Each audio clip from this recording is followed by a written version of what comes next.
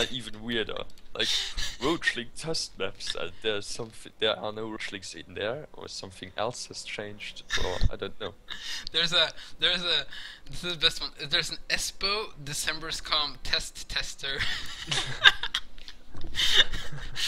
Okay, in the top right corner we have Buckfast playing Protoss again. He's down 1-0. Let's do this. Let's do like a best of 3 here. We have the Red Bandit. Oh, we need to switch. Can we do that? Oh, I'm so awesome.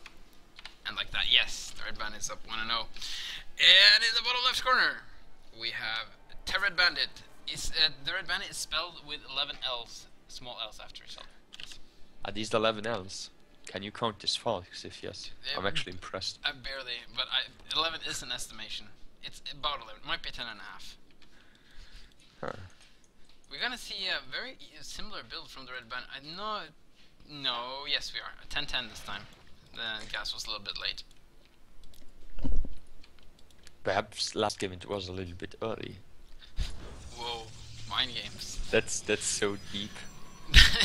That is incredible deep. We're gonna have a scout from Buckfast, and he's gonna go for a gateway first, which is interesting. So we're gonna have some early pressure versus early pressure, which means that we won't see a cannon rush this time. I don't think I've ever seen a cannon rush in Starbow in like 3 months that has been successful. Yeah, cannon rush is really bad against Zerg. First of all, spine crawlers outrange cannons, but this was also the case in Brood War. Second of all, you can transfuse these spine crawlers, you can micro them away, you can do so many things with them. That's compared to Brood War. There's no Also, point. Yeah, and they're also so strong.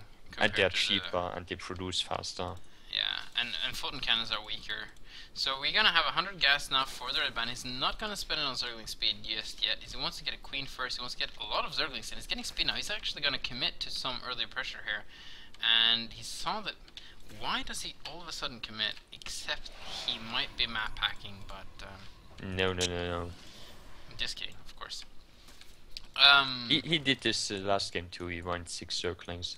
And usually when both Protoss and Zerg decide to go aggressive, usually this favors the Zerg a little bit, and then the Protoss has to be defensive.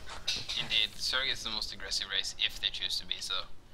And we got a couple of zealots. I don't know if there's a gap here at all. I think he rolled off completely.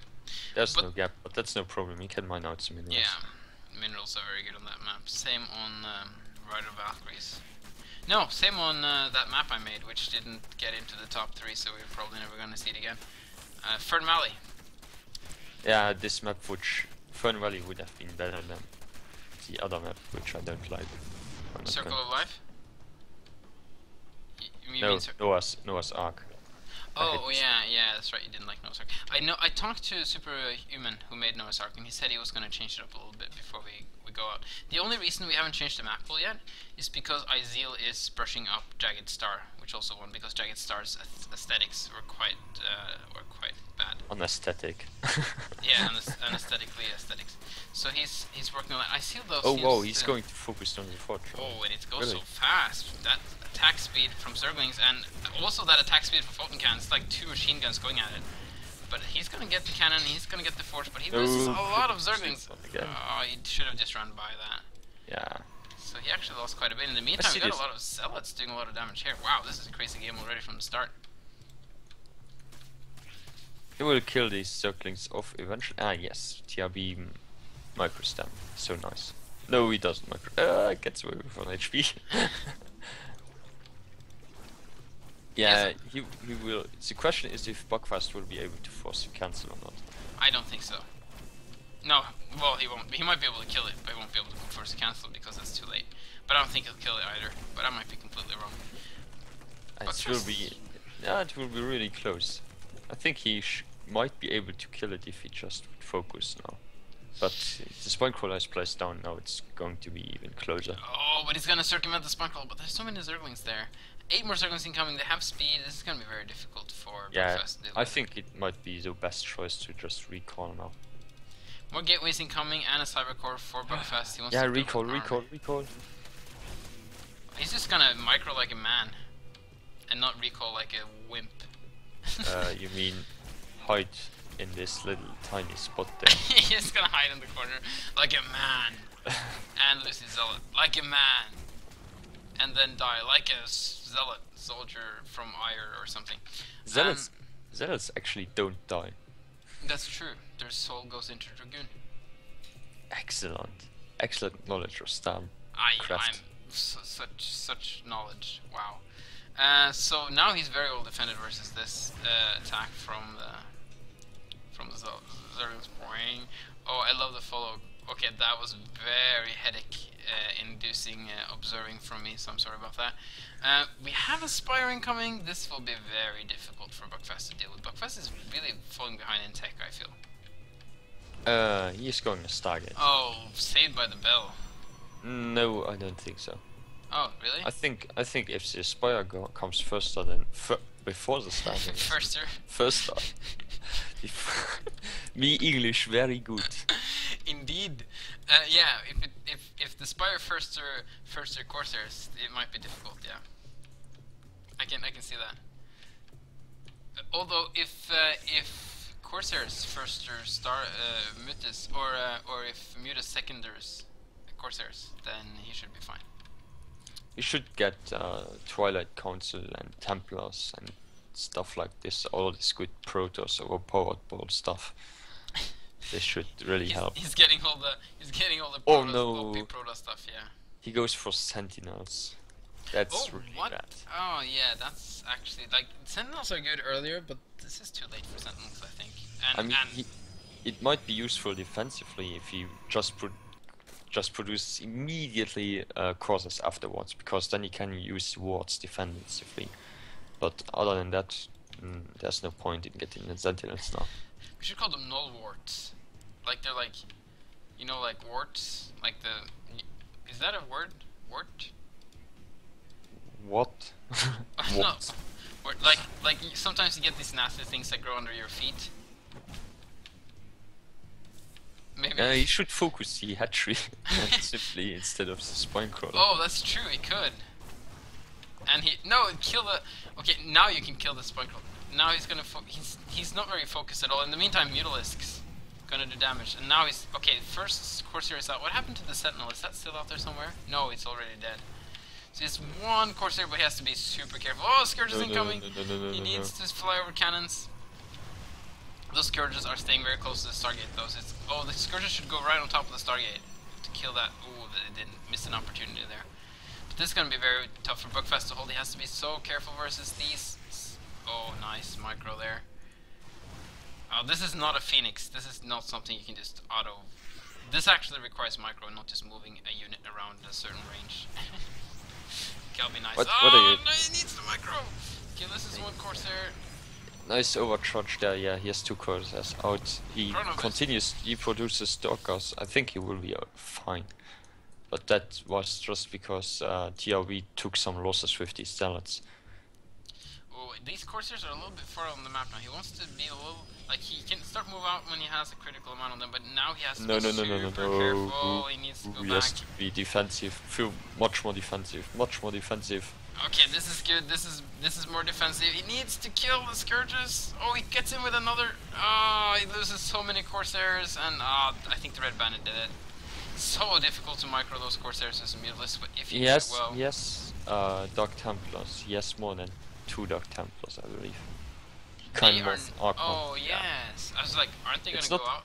But it's not over yet. No, but but Buckfast is in a very difficult position.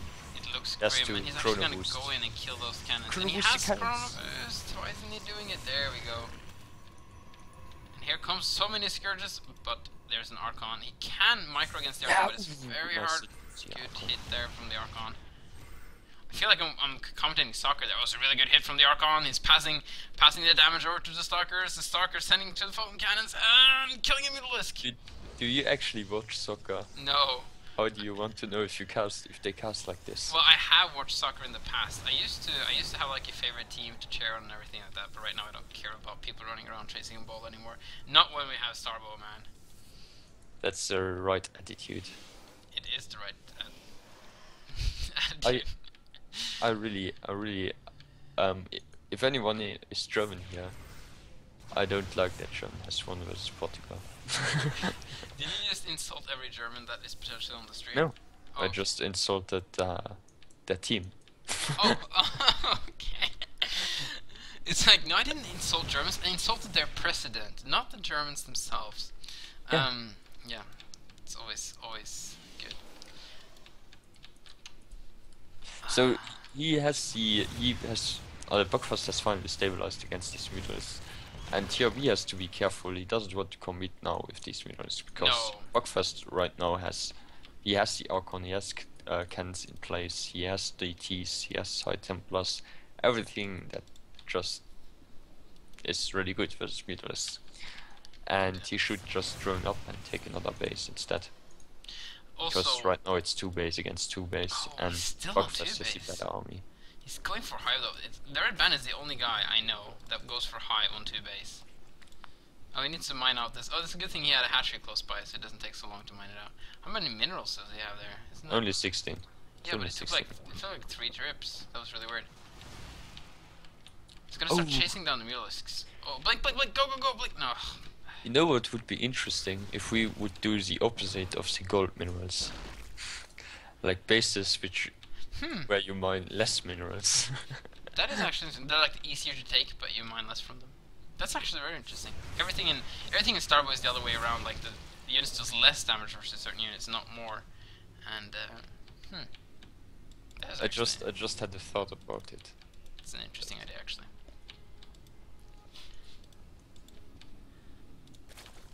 Okay.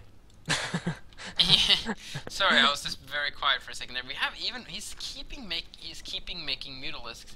He keeps making Mutalisks. He wants to get a Greater Spire. He probably wants to get Devourers out, and he wants to he wants to man, there's so many Mutalisks. What's interesting about this Mutalisk and all these Scourge numbers, no, they're only one Scourge, all these Scourges, is that he's effectively making sure that his opponent really can't make any Corsairs for a very long time. Wow, this is doing a lot of damage. This is such an abusive position for the Mutalisk to do damage into. Yep. Oh, finally getting range for Dragoons. That's right, you don't really get that early versus Zerg. Zerg. So Zerg is going mainly for Zerglings and Mutalisks right now. He will have a few Guardians in place soon to harass his natural. Buckfast is killing his stud though. That's kind of unfortunate. It is, and Buckfast is gonna try and move in with this push. The Red Band is so good at defending. Man, he's such a defensive player. And I don't know if he can break this. I don't think he can. I don't think he should, but it's gonna be so hard to do anything with these Guardians. You shouldn't even try to engage this Buckfast. Like, as soon as Adrenal Glands finishes, the Red Bandit will just destroy he has it. 2 High Templars with full energy though. He's gonna lose like 1 Dragoon now, but he might pick off this hatchery, and killing a macro hatch now is actually quite important. Just because there's so little bases for the Red Bandit. But he's gonna lose his natural. And he will lose his 3rd base unless there will be a really great storm. Oh, well, that is a really great storm. Wow! Your prediction came true, man. Whoa, and these Guardians will actually kill. Well, the Mutalisks picked off, of course, and the Guardians will kill the natural base. This is actually closer than I thought. This is not over yet. He's gonna recall some units home. I guess this is for defensive purposes, but that's so bad because they're just off for the picking now. Okay, that is a nice storm. That's decent storms. Okay, that was not a very good storm. He needs to get the Archon out though. If he can get the Archon out, he should be fine. Sending out a Dark Templar, I like that.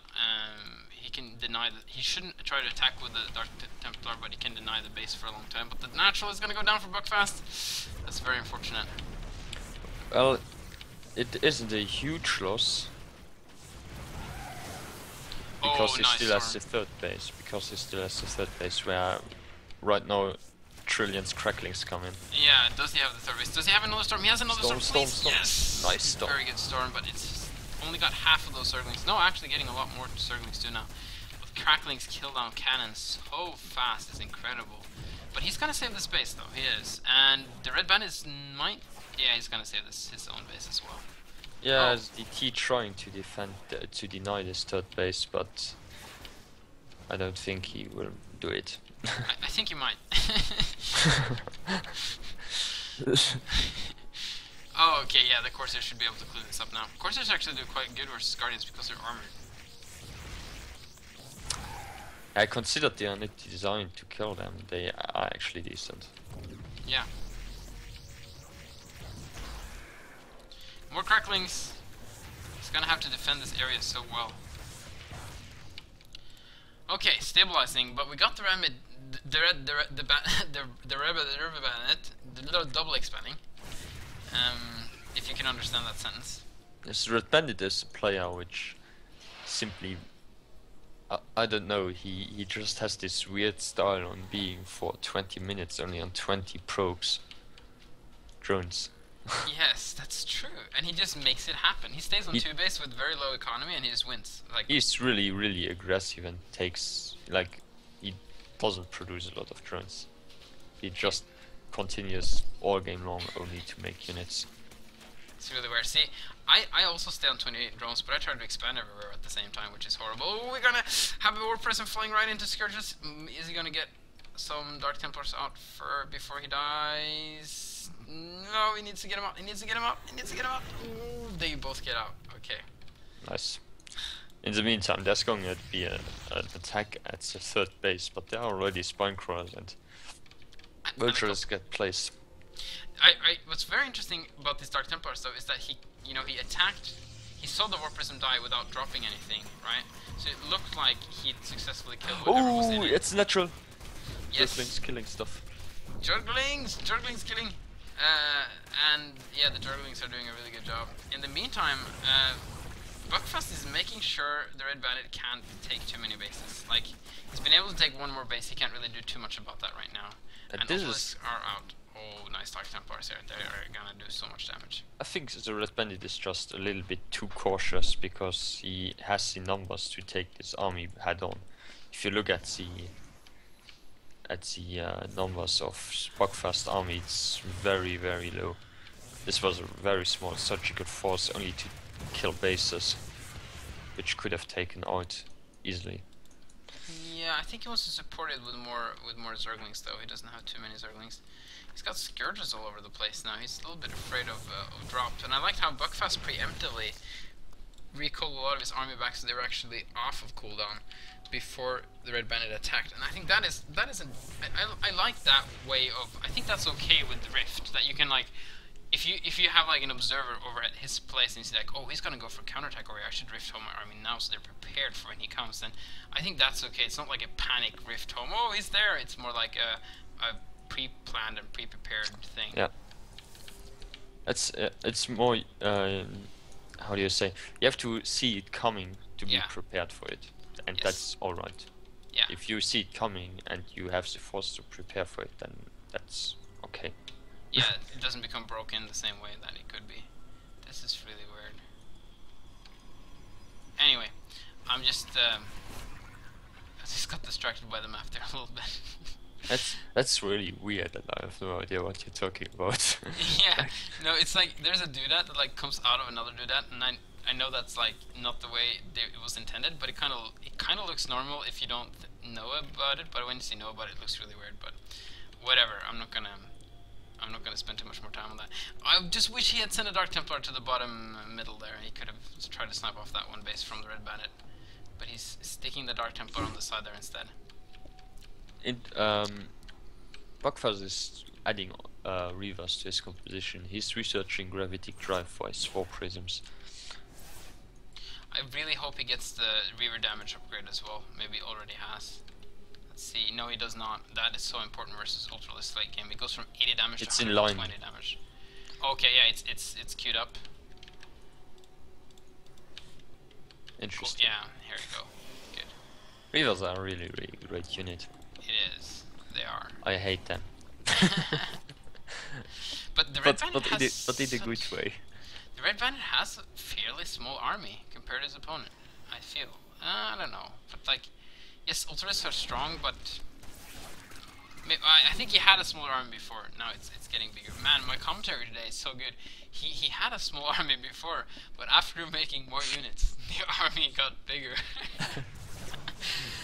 Oh, but the Red Bandit has so many scourges, so Buckfast has to be really careful with the War wow. Prism. If he loses the War Prism with those two Reavers in it, it's pretty much game over, man. That's huge. Reavers just deal so much damage to this army. Soon they will deal even more. Oh, nice storm there. Very nice storm and nice defense here from Buckfast. And the Reavers come in and help, and there's no way this base is gonna go down. That Ultralisk almost dead, but not completely. Nice surround here from Buckfast. And at the same time, Dark Templar doing a lot of damage to this base. He didn't do anything with the bottom base though, but the Red Band is keeping his bases alive, but he's having a hard time actually getting some value out of them because of the constant harassment from Buckfast. Oh wow, I didn't even notice that on top. There's so much going on there. I can't talk about all this stuff. You shouldn't talk about any of it. I'm just kidding. So, the War Prism, where did it go? Okay, so it's staying with the army. It looked like it was gonna go and harass for a second there, but... For this next big engagement, Plasma... There's 10 seconds left. Oh, Scourges! Careful! Scourges are gonna go! No! This is lost the Reavers! Well, there's another Reaver there, suddenly. Wow, that's just been chilling with the army. That thing takes for... No, it's just gonna hide in the corner.